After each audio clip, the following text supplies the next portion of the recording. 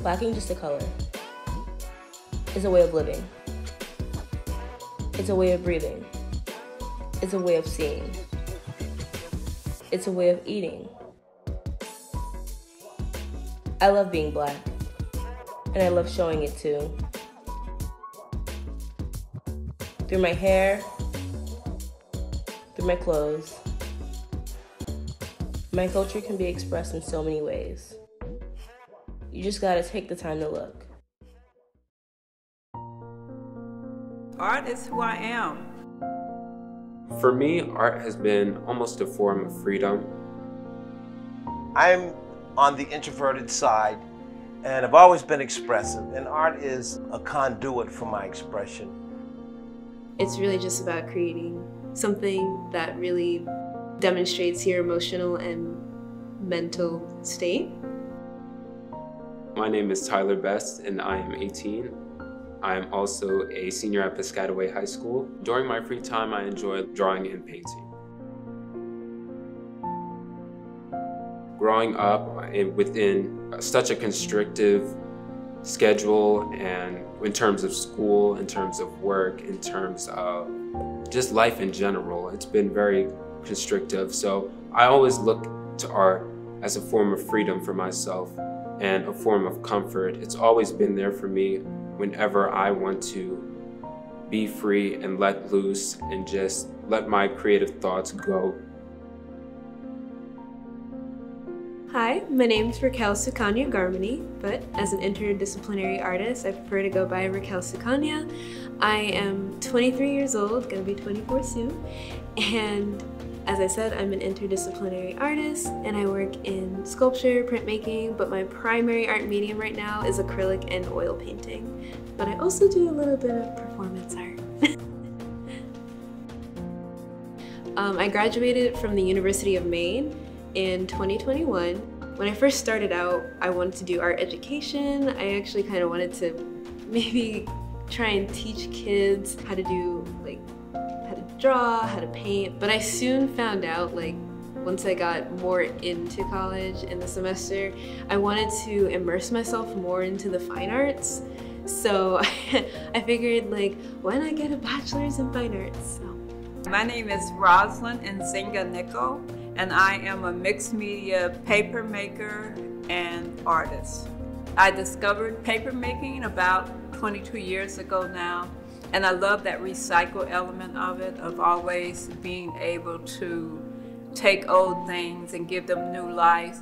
And then I'm a lover of textiles, and I found out that disintegrating and old textiles really lend themselves well to paper making. My name is Phil Smallwood. I'm a fine artist, a representational painter.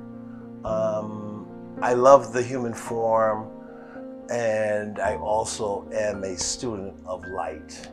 I'm fascinated by how light performs what it does, bends, moves, and all that good stuff. I took a local class at an art school here in town, not expecting anything more than relaxation. And I got bit by the art bug, and watercolor happened to be my thing, and I've not put it down since.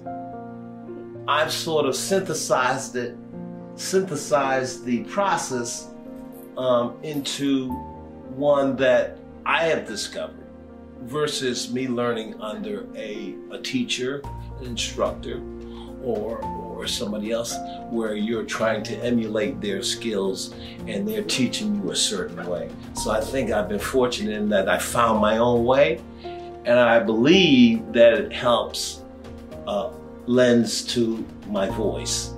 Part of my art relates to my background in growing up as an African American. I love to almost document, in a sense, the music I heard growing up, the funk, the house beats that I heard, and also the experiences I had. Art is very important to the African American culture because I think as a Black woman in society, it really shows that we can really express ourselves. We've been left out of the dialogue. So I think it's extremely important for artists to tell our story and to tell it authentically, not to have others tell it, but tell it the way we see it and the way we feel it. We come from thousands of years of creativity, whatever it was going on the continent, you know, with metal, with textiles, with dyeing, with building, with wood, that we brought that DNA over to America. And so I believe that we are creative beings again, and especially as African Americans, we are a part of the larger Black diaspora. And so to me, everywhere Black people landed in the earth, the story that they are telling is all connecting to this big tapestry of Black people. And so for me, Black artists are important to strengthening culture, identity, and community. Part of the art that I make, I do with the intent of helping people to feel inspired.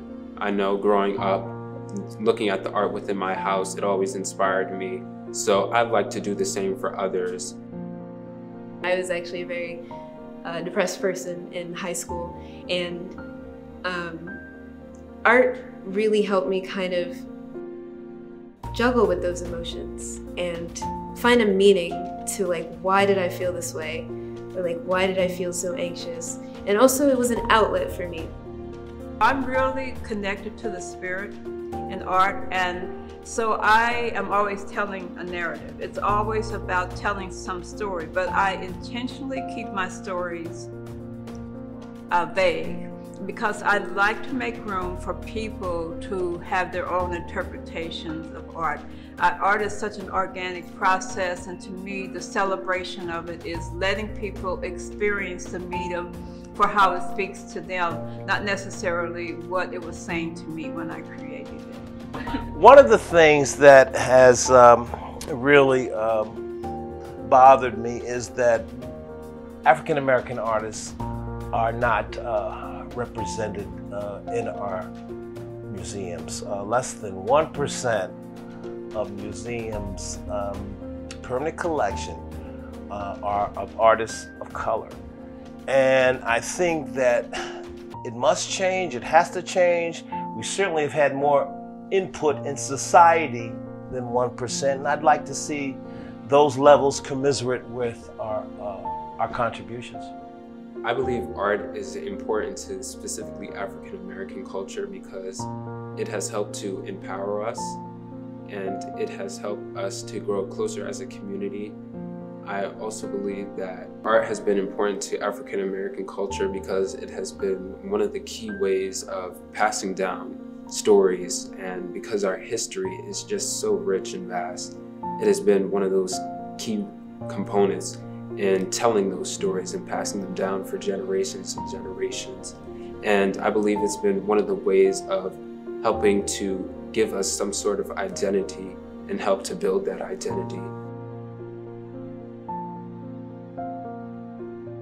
I express my Blackness through my hair, clothes, and my feet. But I also express it through my art.